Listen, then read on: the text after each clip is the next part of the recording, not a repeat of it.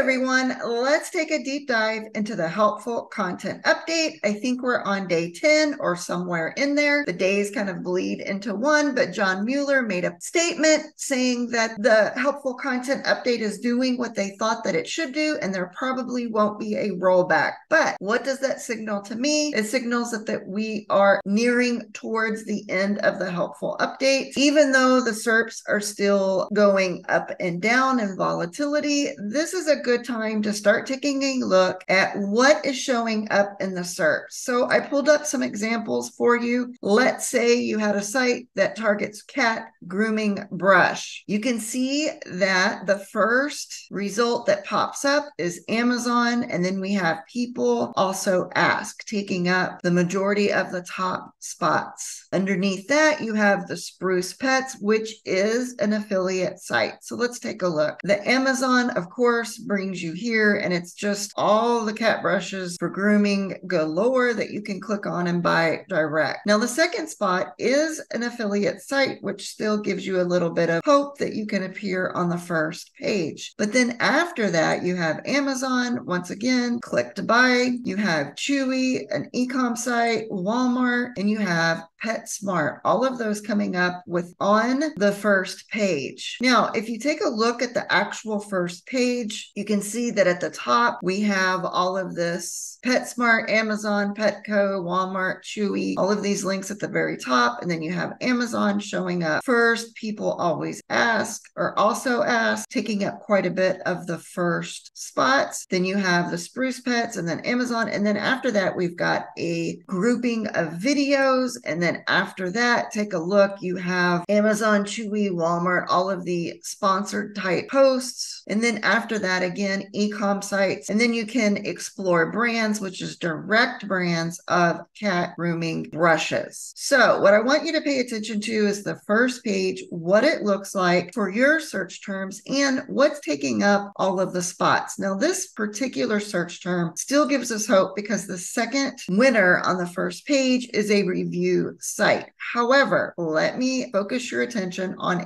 another search for a pet tool. This one is professional dog grooming clippers. This is for dog grooming clippers. If you take a look at the first page, you can see the carousel at the very top, and then you have the sponsored links going to anyone that's paid to be in that area. And then underneath that, you can see more sponsored type posts with their reviews. And then if you keep going under that, so we're already moving well below the first fold of the page. So what comes up next? You've got Pet Edge. People also ask, Walpro, which is a direct brand, Amazon, and another direct brand. So let's take a look at what that actually looks like. You've got Pet Edge, which is an e-com site. You've got wall clippers. Again, you can buy directly on the site. Amazon, you can buy directly on the site. And Amazon, again, parts of the first page for this term. Now, where am I headed with this? Check your keywords. Who is winning the top spots of your keywords? What's taking up the majority of the space? How far is the end user going to scroll down on the first page to get to your site? And once you've scrolled past all of the sponsored and shopping carousels, what's showing up next? What we're starting to see more and more of are sites where you can directly buy on the site. Now, this is for direct pet supplies. So if you have an affiliate site for pets and you have a lot of pages dedicated to pet supplies, check those keywords and see who's winning the top spots. You're going to get pushed out of this segment of the industry. And if you think about it, it's because of what the end user needs and wants to see. So if I am the end user doing a search for professional dog grooming clippers, what do I expect to see? Well, I expect to see e-com sites where I can click and buy it on that site right away. I'm not really that type of term. I'm not really looking for the best professional dog grooming clippers and write-ups between all of them, distinguishing between each of the brands. So it's all in the actual term that we're using to search, and what the end user expects to see is where we're headed with this. list. So if I typed in best professional dog grooming clippers, the first spot is then an affiliate site after the sponsored section. So best professional dog grooming clippers, I am looking for which ones are the best and what are the ins and outs of each. And look how the SERPs changed. For best professional dog grooming clippers, you've got the Spruce Pets, which is an affiliate site. We have the Canine Journal, which is another affiliate site. Top Dog Tips looks like another affiliate type site. And then you have I Heart Dogs, which also looks like an affiliate site. Take a look at your search term. What is showing up on the first page? What is the end user expecting to see? And how is Google shifting what they're showing on the first page? Do you have a chance to compete? If they're only showing e-com sites, do you have an e-com site? Or do you need to find the terms, the keywords, where affiliate type sites are actually coming up on the first page? So if most of your keywords are down, take a look at the SERPs. Do you have a chance to actually compete, or do you need to find better keywords that will show your review type site? So in the end, for Google, it's all about what the expectations are of the end user and showing that to the end user as they do the searches. And Google is becoming better and better at aligning the SERPs with the actual end user. And that's what we need to pay attention to as we're developing our affiliate sites. Coming up this week, I'll show more examples and also what the future of search is becoming for affiliate sites. Are we getting squeezed out of certain terms? Does that mean we have no terms left? It does not. Where is Google headed with all of this? More searches that look like this with the e-com sites. We'll continue to take a deep dive into the helpful content all this week as it's coming to an end.